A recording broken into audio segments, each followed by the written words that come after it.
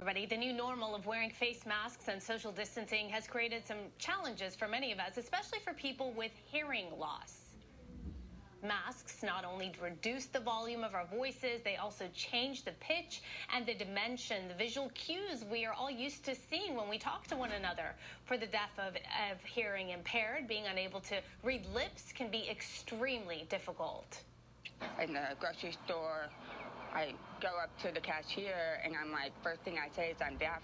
Can you please take off your mask so I can see what you're telling me? It's not just the masks, though. We've got plexiglass barriers and spacing, making it harder to communicate, even if you have perfect hearing. It's all adding up to an increase in frustration, anxiety for a lot of folks.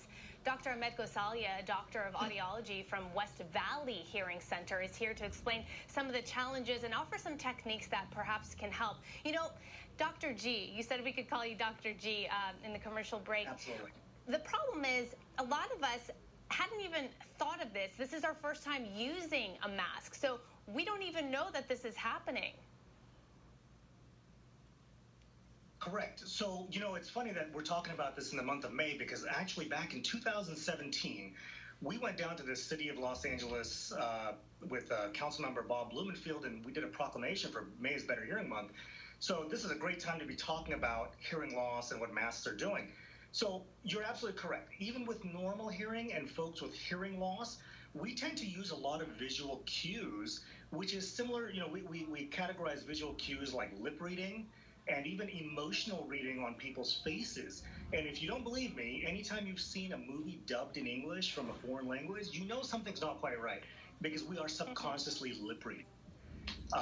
And so the reality is that, you know, there's over 466 million people around the world with hearing loss.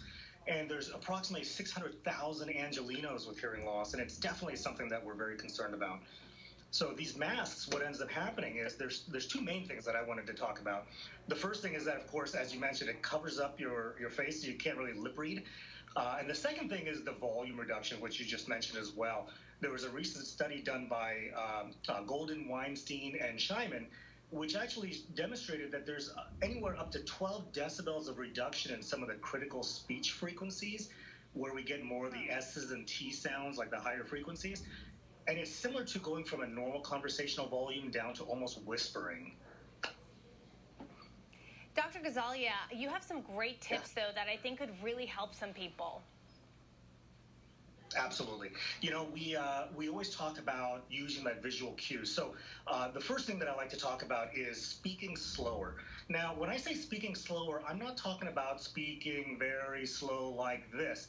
Generally, I like to talk about enunciating and really making sure that you're breaking your words apart, so our brains have the ability to break those words apart in a sentence. So enunciation is very important.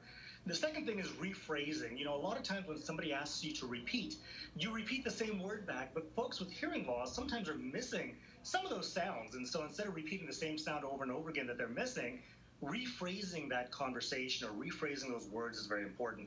If you have the ability to control background noise, it's very important to be able to cut down that background noise.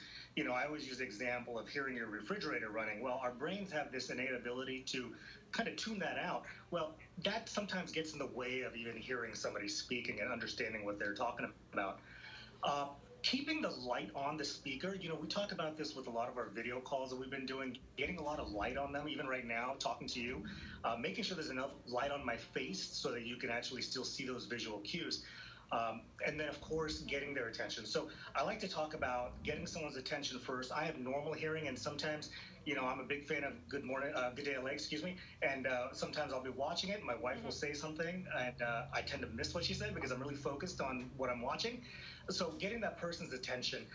And then the last thing, which is, I think is very important, is being very patient. And, you know, I think we have this thing in our society that we tend to make fun of somebody when they can't hear, but we don't do that with other senses and, you know, with somebody with vision loss or something else. So really being patient, it's very frustrating for the patient or the person who's trying to hear you, and then it becomes frustrating for you trying to talk to somebody with hearing loss as well.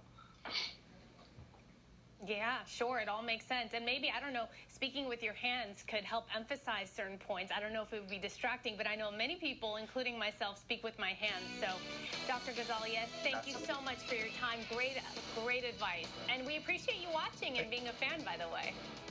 Absolutely. Thank you very much. And we're here at West Valley Hearing Center.